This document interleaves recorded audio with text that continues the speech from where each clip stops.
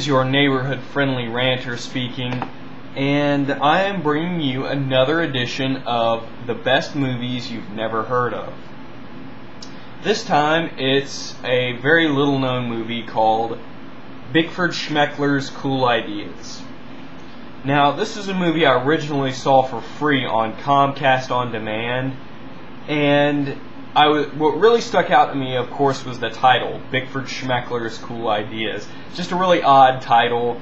Seemed like one of those very low-budget independent films that I may be able to get into, and it really was. It has very relatable characters, especially Bickford Schmeckler.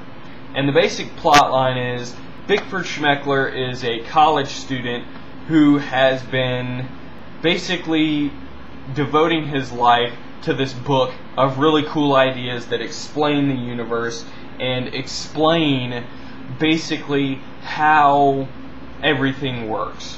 And one day, at a college party at his house that he's renting with his best friend, this woman, played by the beautiful Olivia Wilde, she basically just shows up and throws his world into chaos because she infiltrates his room and she finds this book and reads it and really likes it. And she steals it, basically, and goes home, and it's the story of him trying to get this book back that is basically his life. He's a very misanthropic character and doesn't really like attention or any of that kind of stuff.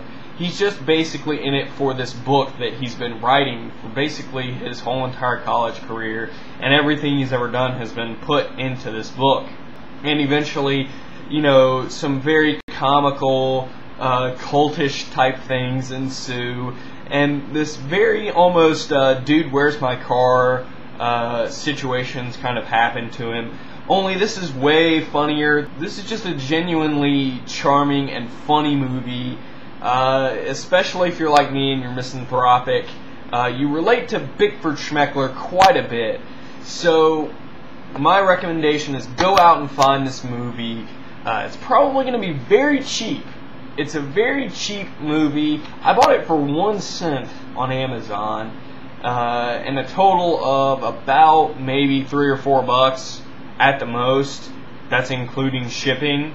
So I probably paid about $3 for it, shipping and cost. So go out and buy it. It's a really good movie to watch, and it's really fun. So that's my recommendation.